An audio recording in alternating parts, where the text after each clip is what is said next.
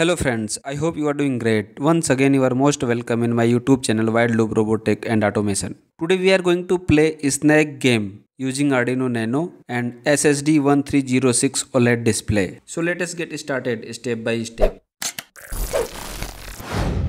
This is a schematic diagram. You can see here SSD1306 joystick and Arduino Nano are used. LCD is connected on I2C port of Arduino Nano. Here X-axis pin is connected to A0 and Y-axis pin is connected to A1 and SW pin is connected to D2 pin. Okay, now let us go for coding. Here I have already prepared the code. I have included here a snack game header file. A0 and A1 pin are initialized as a input. Pin number 2 is initialized as a input with pull up. Okay, welcome function is called and wait for 2.5 seconds here.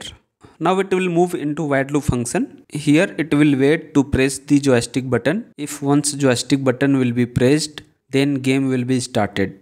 Okay, let us go to snack game.cpp file. These are game related functions. Okay, now let us go to snack game.h. These are function declaration. Select here board. It is already selected Arduino Nano. COM port is 6 and processor is ATmega328P with old bootloader. Okay, now let us flash the code.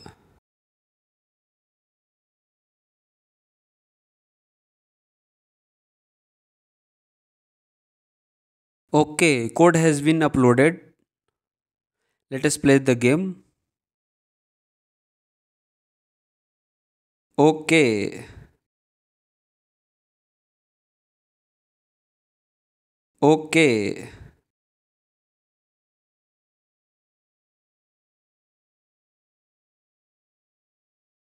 Wow.